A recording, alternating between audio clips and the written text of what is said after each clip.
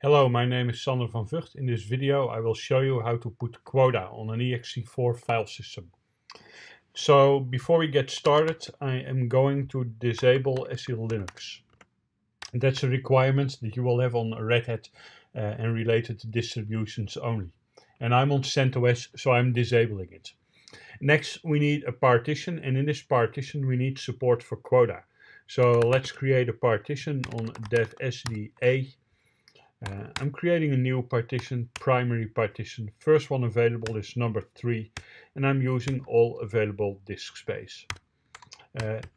Let's have a look at the option P, which is showing that we now have an SCA3 with some disk space in it, and that's all that I wanted. So we write it, and it's complaining about the partition table that couldn't and it's complaining about the kernel partition table that could not be updated, so I'm using part probe to update the kernel partition table. So I want to mount this partition on a directory with the name quota. So I'm creating the directory, and in the etcfs tab I am putting a line that is going to mount the partition on that directory.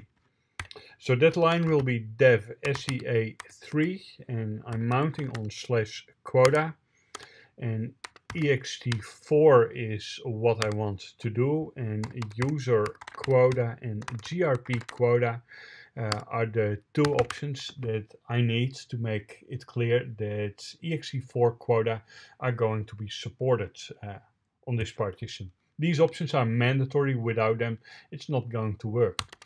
Also, it makes sense using mkfs.exe4 on dev SCA3 to format the file system. Next, just to make sure that everything is going to be alright, I'm going to reboot this machine. I know rebooting is not something that you typically want to do on Linux, but if you want to make sure that everything is initialized the right way, rebooting can be helpful. So the machine has just rebooted. Let me log in again, and let's initialize the quota system. So that will be quota check-avug on dev SCA3.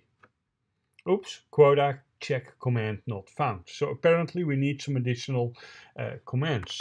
On a Red Hat related operating system, we can use yum provides / quota check to figure out which package we need to install to get access to the quota software.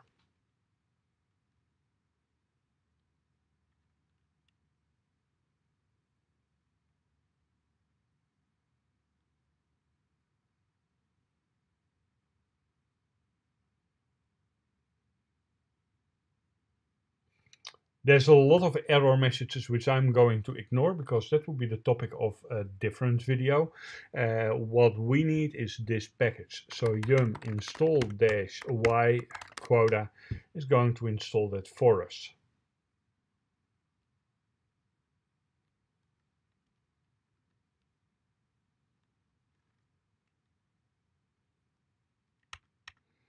So let's do the quota check avug again, and oh dear, we can see that we have a bug. Quota check avug dev SCA3.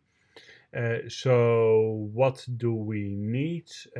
Well, A is for all file systems, V is for verbose, U is for user, G is for group, dev SCA3. Let's run it without the A option, because you can see that in the help it's file system or -A, but not both at the same time. Now here we can see that it's complaining about some old quota files that could not be found. We don't care about these old files because quota check is just initializing a new system for us. You can see it has created two files, aquota.group and aquota.user. And now we can test if it is actually working. So let's create a user Linda. And let's set some quota for user Linda. At quota dash u Linda is creating a quota file for this user. So how does it work? Well, we have the file name SCA3, which is a partition name, of course. Then we get the number of blocks which she currently has in use. We can set a soft limit as well as a hard limit. So quota is listing in blocks, so it does depend on the file system block size. Typically that would be 1 kilobyte. So if you want to limit Linda to 1 megabyte, then we go into the VI edit mode, 1024, and we edit the soft as well as the hard limit and set it to 1024. So 1 megabyte is what she will be able to be using. Now that we have updated this, we need quota check -a to activate the new quota as well. Also, we need to make sure that Linda can write in the directory. So there we go. And now we can become user Linda. And if user Linda is using a command like ddif equals dev0 of equals /quota /Linda file bs equals 1 m count is 10, she should go over the limit that is set, and that's not working. Now, why doesn't it work? Well, it doesn't work because we still need to turn the quota system on. Quota on -a is going to do that for us.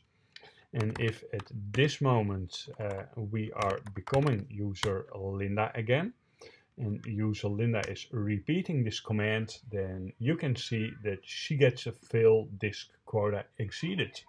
So that proves that quota is actually working.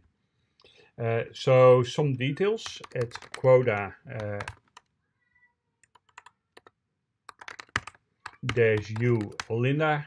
We can now see that she has 1024 blocks in use, which matches the quota. You can use other commands as well, such as rep quota. You can use other commands as well to figure out what exactly is happening, such as rep quota -aug, which is providing an overview of all the quota. Hey, do you see what's happening? I'm making a silly mistake here. Permission denied. You need to be root in order to do so. So rep quota -aug, there we go, and you can see a nice report for the quota for all of your users. That's all.